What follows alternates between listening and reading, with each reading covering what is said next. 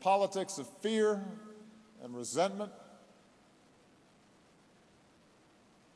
and retrenchment began to appear. And that kind of politics is now on the move. It's on a move at a pace that would have seemed unimaginable just a few years ago. I am not being alarmist, I am simply stating the facts. Look around. Strongman politics are ascendant, suddenly, whereby elections and some pretense of democracy are maintained, the form of it, but those in power seek to undermine every institution or norm that gives democracy meaning. In the West, you've got far-right parties that oftentimes are based not just on platforms of protectionism and closed borders, but also on barely hidden racial nationalism. The free press is under attack. Censorship and state control of media is on the rise. Social media, once seen as a mechanism to promote knowledge and understanding and solidarity, has proved to be just as effective promoting hatred and paranoia and propaganda and conspiracy theories.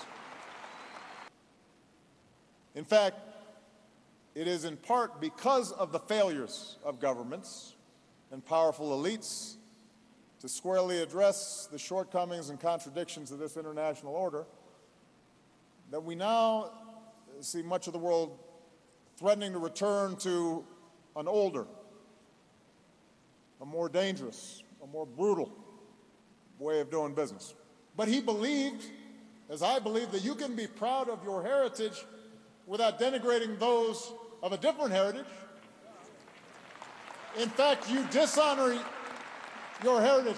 It would make me think that you're a little insecure about your heritage if you got to put somebody else's heritage down. Yeah, that's right. That these people who are so intent on putting people down and puffing themselves up that they're small-hearted. That there's something they're just afraid of. We have to actually believe in an objective reality. This is another one of these things that I didn't think I had to lecture about. You have to believe in facts. Without facts, there's no basis for cooperation. If I say this is a podium and you say this is an elephant, it's going to be hard for us to cooperate. I can't find common ground if somebody says climate change is just not happening, when almost all the world's scientists tell us it is. I don't know where to start talking to you about this. If you start saying it's an elaborate hoax, I don't know where do we start?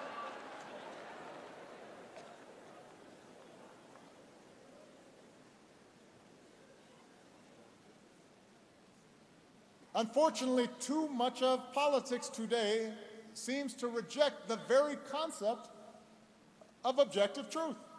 People just make stuff up. They just make stuff up. We see it in the growth of state-sponsored propaganda. We see it in internet-driven fabrications.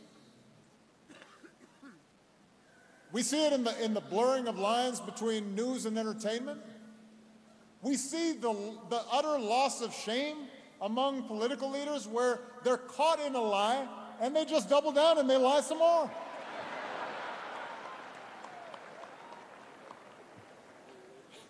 It used to, look, let me say, politicians have always lied, but it used to be if you caught them lying, they'd be like, oh man. Now they just keep on lying. They just